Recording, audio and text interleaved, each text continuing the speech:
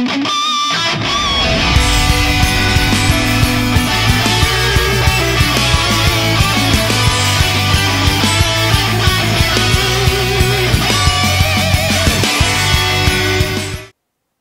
guys, what's going on? Jake here, and in today's video, I'm going to be talking about Final Fantasy's influence in Kingdom Hearts. So one could ask, Jake, why does this matter? What relevance does this have in today's society? How are you benefiting yourself as a person? And why do we care about Final Fantasy's influence in Kingdom Hearts and how Kingdom Hearts has been influenced by Final Fantasy? And I'll tell you, the idea popped in my head 5 minutes ago, so here we are. There's really no context. That being said, however, I really do think that this topic does have some weight behind it, I guess, if you want to, say it like that. I do want to point out, though, like, as of the recording of this video, this is April 6th, 7th, depending on where you live. So, as of the recording of this video, we haven't seen anything Final Fantasy related for Kingdom Hearts 3 being shown off yet. And so a lot of people are kind of speculating what's the deal with Final Fantasy, although that mindset is kind of on the back burner. When Kingdom Hearts 3 was first, getting trailers and stuff, that's what everybody was thinking about. Now it's more so, what's the deal with the organization? What more Disney Worlds are we getting? Yada, yada, yada. But so yeah, Square Enix Final Fantasy has kind of been on the back burner for, I guess, Kingdom Hearts 3's advertisement. So I kind of want to shed some light on that, and not only talk about Final Fantasy's, I guess, influence on Kingdom Hearts 3, but on future titles as well, past the Dark Seeker saga, and so on and so forth. So to do so, however, I would like to kind of, look at what Final Fantasy has done in the Kingdom Hearts series. So to begin, basically all of the Final Fantasy characters that have been in Kingdom Hearts are just supporting characters. I think the most interaction you get with them is in Kingdom Hearts 2, when you actually have a Final Fantasy character on your team, like as an ally, being Auron, or Auron, however you pronounce his name. I'm not necessarily sure what Final Fantasy game he's from. I'm pretty sure it was, I want to say 11, but I think 10 is yeah, let's go with 10. So, that's Auron, or Auron, however you pronounce his name. Essentially is as close to, I guess, direct involvement with a Final Fantasy character that we've ever gotten, aside from just, Leon and Cloud and whatnot, fighting them in the Colosseum and, having them being supporting characters. But it is really cool because some of their story arcs from their original games do kind of cross over into Kingdom Hearts. For example, the whole Cloud versus Sephiroth thing from Final Fantasy VII into Advent Children and into whatever other Crisis Core, I think, although kinda, not really, because that's more focused on Zack. But that kind of does bleed into Kingdom Hearts 2, with them stating that Sephiroth is actually Cloud's nobody, and then they have the fight scene where they teleport into a different world or whatever, which I think is really cool because it kind of sets the bar for if they ever return.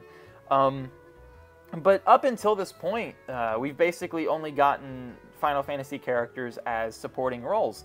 But if you look at Kingdom Hearts Dream Drop Distance, I don't believe we got a single Final Fantasy character in that game. It was just The World Ends With You, and I mean, the best that they did was kind of just set up the bar for a tutorial, basically, for Traverse Town, which was really cool, seeing Traverse Town coming back in Dream Drop Distance. But, and then there's the whole thing about Neku telling Sora to visit them in Shibuya, so people were speculating for a little bit that Shibuya could be a world in Kingdom Hearts 3.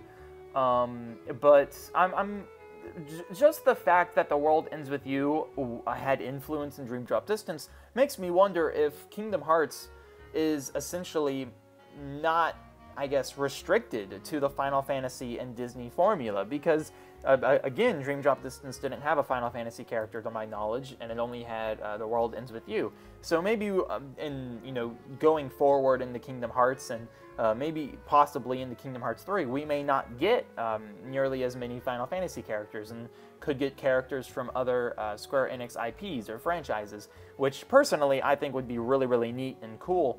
But I guess what a lot of people are wondering is kind of what's the deal with Kingdom Hearts 3? How are Final Fantasy characters, or another Square Enix IP, going to influence Kingdom Hearts 3, be it through a tutorial, through a world, things like that. What characters have we seen that may come back into Kingdom Hearts 3? And then obviously the question is still there for future titles and whatnot. Personally, I think that we may get, Squall, Yuffie, Aerith, just them coming back, just kind of because they've been staples ever since the first game. As for Cloud and Tifa, that's a bit of a hard one, because if they bring back Cloud, then they're pretty much going to have to bring back Sephiroth due to the whole battle thing. And Sephiroth has been the quote-unquote secret boss of the series in both Kingdom Hearts 1 and Kingdom Hearts 2, so seeing him come back to fulfill that role would be nothing but satisfactory. And then obviously you'd have Cloud in there for lore reasons, just for the representative, things like that. So then I guess they could bring Tifa back on that note, since they had her for Kingdom Hearts 2, even though she didn't have that big of a role, I guess. Because Squall, Yuffie, and Aerith kind of have a big role, managing Hollow Bastion, or Radiant Garden, whatever you want to call it. Whereas Tifa was just making sure that Cloud was in line, and then once Cloud left, Tifa didn't really have anything else going on for her. So, going forward, specifically in Kingdom Hearts 3, are we going to be getting? Again, I think Squall, Yuffie, and Aerith are pretty much a definite. If they bring back Cloud, then they're going to have to bring back Sephiroth for sure. And Sephiroth being a final, or not a final boss, a secret boss, is more than likely going to happen. Tifa, I don't necessarily think's coming back, but I wouldn't be shocked if they did bring her back. A lot of people have talked about Noctis, or Lightning from 15 and 13 respectively. If anything, I think Noctis is more likely to be thrown in with Hollow Bastion and stuff. Primarily because in Hollow Bastion we know that there's some sort of, not monarchy, but there is some sort of like a well-established sense of nobility. For example, we have Ansem the Wise, and he was this renowned scientist, and he had a whole castle dedicated to him in Hollow Bastion, or, Radiant Garden. So clearly a lot of people in Radiant Garden, looked up to Ansem, and that's kind of, and then he made a living. So it's not necessarily like a monarchy, but, he's infamous for his work. So I guess they could incorporate, like royalty into that somehow with Noctis and the Lucis Caelum family. I think that's what it is. As for Lightning, I feel like if Lightning were to be introduced into Kingdom Hearts, they would kind of do her through the whole Olympus thing, similar to how they do Cloud. From what I've played of Final Fantasy VII and 13, Lightning seems a lot more emo than Cloud does, which is really weird because Kingdom Hearts has painted Cloud to be this really emo character, but if you play his root game, he's not that depressing. Sure, he likes to keep to himself, but, he cross-dresses for Pete's sake. Now, again, I haven't played 13 or the entire trilogy all the way through. I never even got past the first boss in the first game. But still, just from the first 20-30 minutes of Final Fantasy 13, Lightning does have this kind of more emo, no one talk to me or I'll rip out your throat kind of sensibility to her that Cloud doesn't have in Final Fantasy 7, at least from my perspective, from playing 75-80% of that game.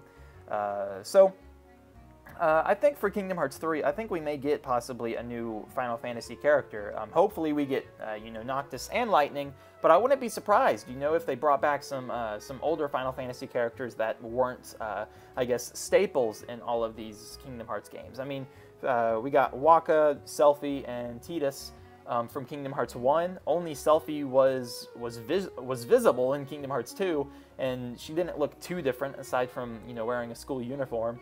And then we have I can't remember their names, the girls from 10-2, they were in Kingdom Hearts 2 as little pixie fairies, so, seeing them kind of come back into Kingdom Hearts 3 would be cool, but not required. Specifically, though, Tidus, Wakka, and Selphie would be really cool to see come back in Kingdom Hearts 3.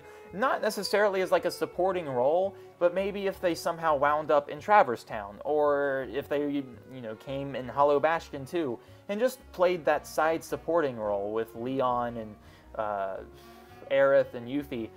Or maybe if they incorporated those three characters more into like Destiny Islands, and you know, if we get a really sick opening cutscene or a really satisfying ending cutscene that has the three of them. But I do really think that Final Fantasy could, I guess, dip its toes more into Kingdom Hearts, specifically Kingdom Hearts 3, because again, we've seen nothing Final Fantasy related in Kingdom Hearts 3, at least in all the contents or trailers that we've been getting.